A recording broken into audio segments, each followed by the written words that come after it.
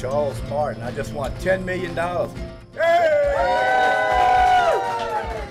Bad weather brought a Virginia man good luck.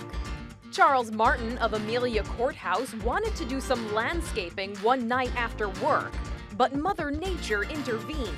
He was out there mowing the lawn, and it started raining. And so that's when he decided, well, can't mow the lawn anymore. So I put the mower away and came here to 460 Pit Stop and won $10 million. Martin says he buys lottery tickets almost every day, and on that night he bought a scratch ticket called Extreme Millions. It cost $30, but the top prize of $10 million seemed worth the investment for him. Went in the bathroom, locked myself in and scratched, and got my big surprise. I've seen on TV other people winning that kind of money, but never thought it would be me. Martin chose the one-time cash option and got a payout of just over $6.5 million before taxes.